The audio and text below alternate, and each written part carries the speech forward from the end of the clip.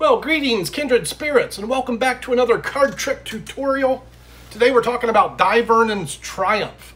It's a trick and a method. Let's do the trick first. It uses a selected card. I'm just going to use the Ace of Spades as like a target card per se. And then we'll use a mixing procedure known as the upside down all-around poker shuffle. It's a little known and underused technique. Device define selected cards. Now check it out. What you see is what I do. Half the cards are shuffled up into the face down cards. Somewhere in there is the ace. Now as I shuffle the cards, I'm looking through the face up ones trying to find the ace. If I don't see it, it's probably one of the face down cards. And if it's one of the face down cards, well heck, look, that narrows it down considerably.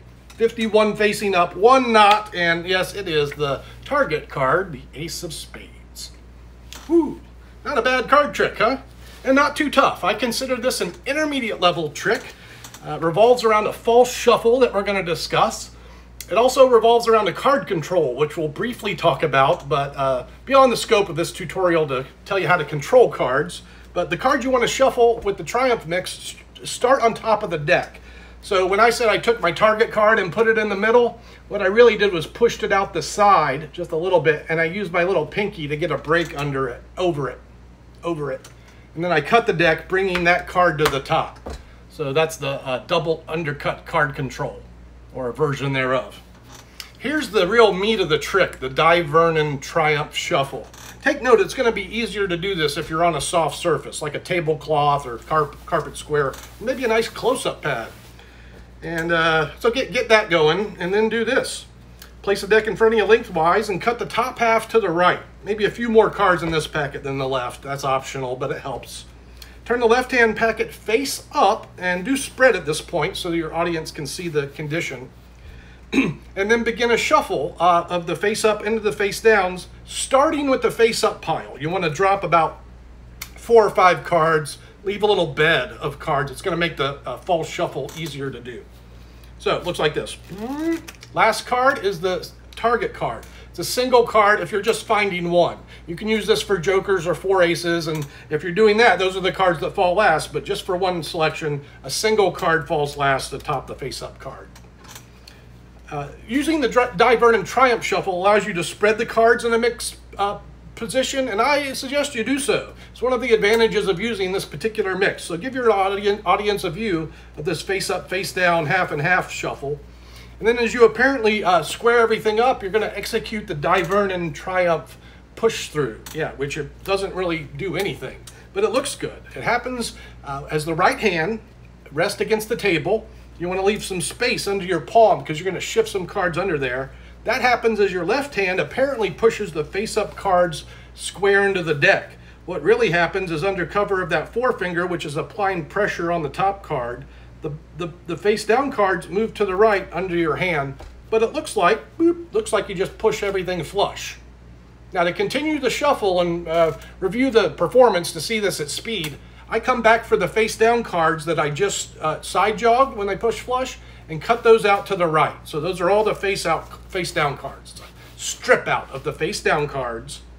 And let me explain Dai Vernon's procedure. From this point, he would come back with some face-up cards, and then place the face down cards. Then he could show some face down, some face up, and even some cards back to back.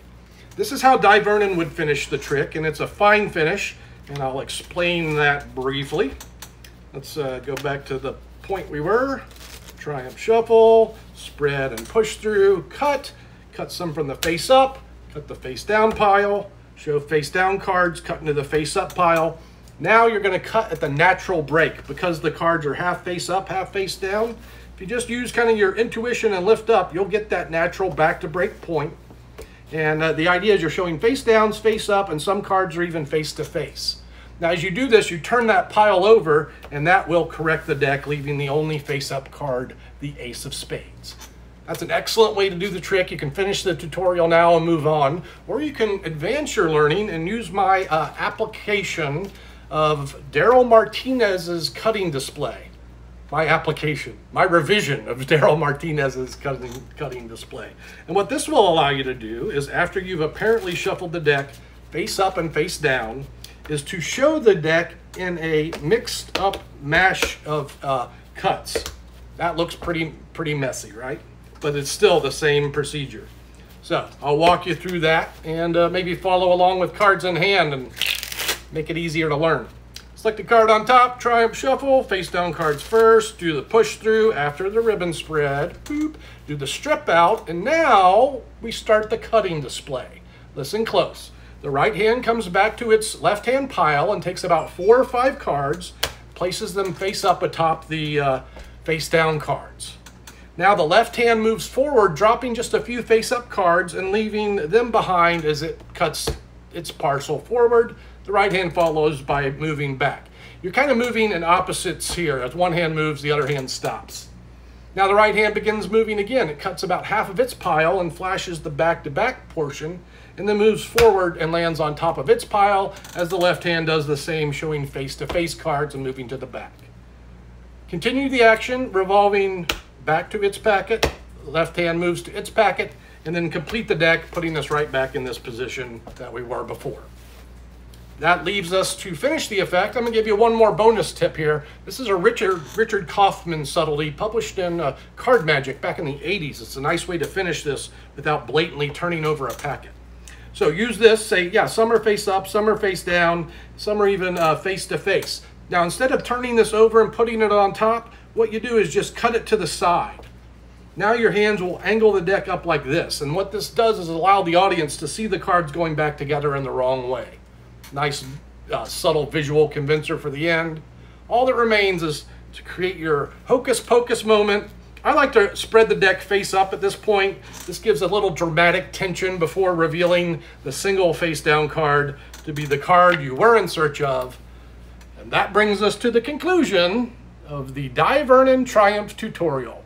Hope you enjoyed it. Go practice and have some fun.